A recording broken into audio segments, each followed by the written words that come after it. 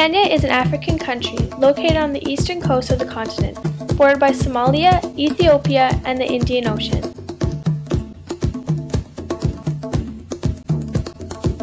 From its lush forests to impressive mountain ranges, it is a country rich in beauty and geographic diversity. Home to over 41 million people, there are many things that make Kenya unique to other African countries. Kenya has long been a country rich in fossils, including those of our earliest human ancestors. Its modern formation has been marked by bloodshed and rebellion.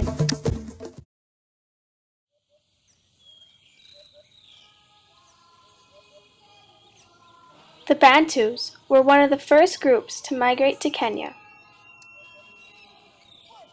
Bantu culture most likely reached Kenya from the west and possibly the south sometime between 200 and 1000 AD, having come from Central Africa.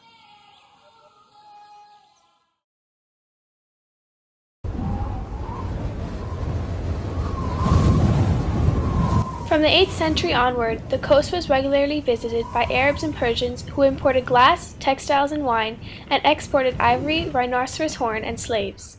It is most likely that the Arab merchants and native cultures blended to create a new language and distinct community called Swahili. Around the end of the 15th century, the first Europeans set foot on the Kenyan coast.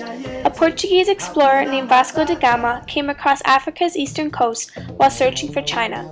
The Portuguese stay in eastern Africa for around 200 years, but by the 1700s, they leave eastern Africa and the Arabs seize control. From 1830 to 1890, the slave trade flourishes, and they were sold to North America as well as the West Indies. The outcry for the end of slavery was heard from Europe, and by 1847, the slave industry within Kenya ends.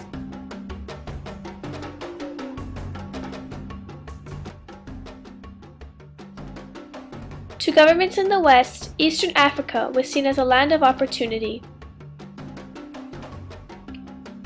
After World War I, the British gained full control over Kenya after being granted it in the Treaty of Versailles. Many Africans did not want to be under British control and were subjected to loss of many tribes because of the colonization.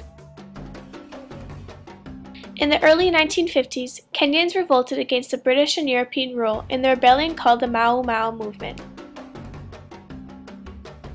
This was to remove any European or British influence within the land. Approximately 13,000 people died in this rebellion. Britain sent in troops to control the situation, but soon after declared a state of emergency. And that the Mau Mau group were terrorists rather than freedom fighters. The state of emergency finally ends on November 10, 1959. And by December 12, 1963, Kenya is the 34th African state to gain independence. Jomo Kenyatta is elected Prime Minister in Kenya's first multiracial elections in May of that year. Around a year later, Kenya is declared a republic.